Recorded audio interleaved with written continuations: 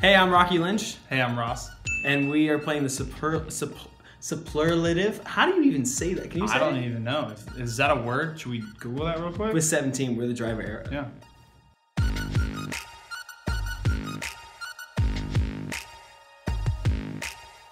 Well, I sing the most, so whoever's most likely to forget their lyrics on stage is probably me because I have the most chances of failure.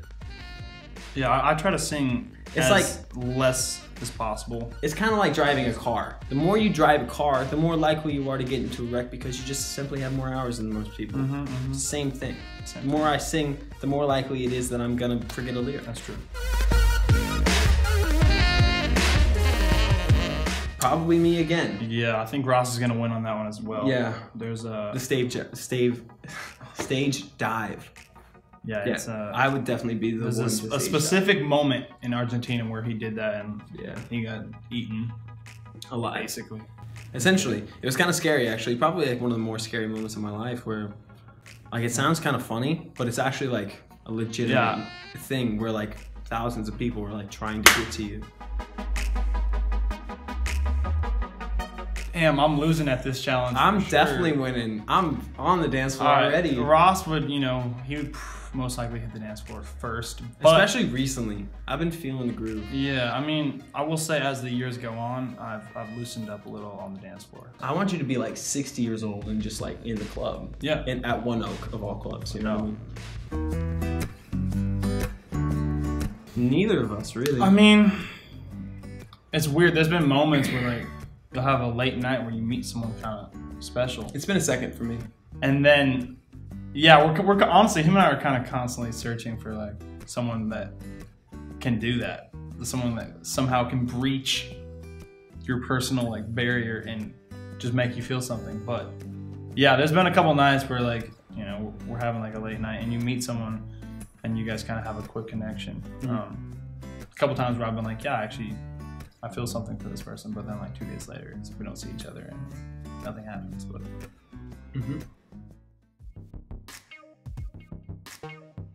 I met some pretty cool people, and I don't really care. Yeah.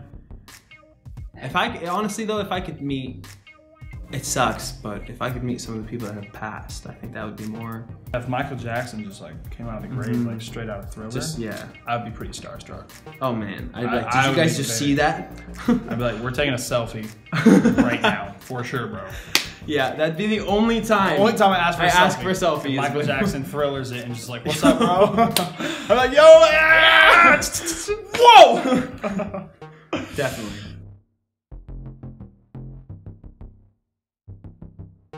Maybe Rocky. Okay, yeah, if it's... Because you have to get his sense of humor a little bit sometimes. Usually it's like dry and hilarious, but sometimes he'll say things that are like almost offensive, and you have to like understand that it's a joke before you get it. Yeah, I'll purposefully say something that is a bad joke on purpose. Like I got one right now. All right, ready? Yeah, I'm ready. All right, it's a knock-knock joke. Okay, knock-knock what? You have to start with it. Okay, knock-knock.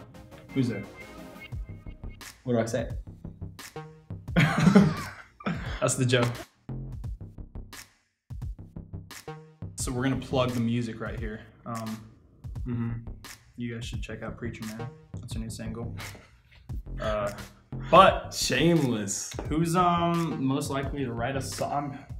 I feel like we both do that a fair amount. That may be. If anything affects us, like I feel like we don't usually write about just random things though. It has to really have like an emotional effect. Probably our next song that would come out is called Afterglow. It's just another like quick little love story I experienced that was, yeah, essentially like typical. We had this we went to an all-inclusive resort in Cabo for my birthday and New Year's, and it was like maybe one of the best experiences I've had in my life. Yeah, it was a really good time. It was just so freeing. Yeah, like there was no sort of like restrictions or hesitations towards anything. It was like, we want to do that, so we're gonna go do it. And it was really beautiful in that way. Ross? Really? Yeah, because here's the thing. When Ross, he doesn't buy anything. Yeah, but when he randomly is like, I want something, then he does it kind of, like I remember there's a moment we were moving into this house and he was like, I want a TV and an Xbox. And like we're unloading the truck and he just like dips and goes, buys a TV and Xbox. So he's, in a way, but he never buys anything. But if it's like, oh, you know, I want this, then he all of a sudden will just like do it. And you're like, if I we already have a TV. Easiest to give advice if you're an outside observer. If you're experiencing it firsthand, then you're kind of clouded by certain things. I agree. You've got feelings in a way and things like that. So it's always the outside person that probably has the best advice, especially coming from a brother that has a good sense of like who you are as a person. It can kind of sense where you are at emotionally, because there are times when, actually most times, relationships can be draining and they can kind of like dwell on someone's energy. And especially in like a new relationship where everything is, you kind of got that butterfly thing going. That person isn't thinking as clearly as normal. No way. So it's kind of good to go to an outsider and be like, hey, man, like, you know, how does this look to you? Especially a brother. Yeah, especially someone that's close. You know they have your best interest at heart. Yeah. Which is always good. Yeah.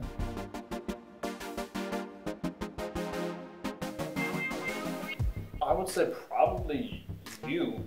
I think historically, because I've like on Austin and Allie, like I had a lot of moments where like I was trying to be serious. Totally. Kaylin would just make me laugh because he's funny as hell. Yeah. But on music videos, it's kind of okay to do that. Yeah, they want moments. You just want moments that you can cut to. Just a montage. That's all music video is. So yeah. That is good. Cool, guys. We're the Driver Era. Thanks so much for watching this video. I hope it can help you in some area of life. Some new knowledge. Yeah. Our new song, Preacher Man, is out right now. It's on Alternative, and it's doing really well. I'm really stoked about it. So go check it out. Just Google the Driver Era. There's a lot of stuff coming up. Maybe some secret stuff that you might not expect. That's the goal, right? Yeah. Definitely subscribe to 17. We'll see you around. Have a good rest of your day, and thanks for watching.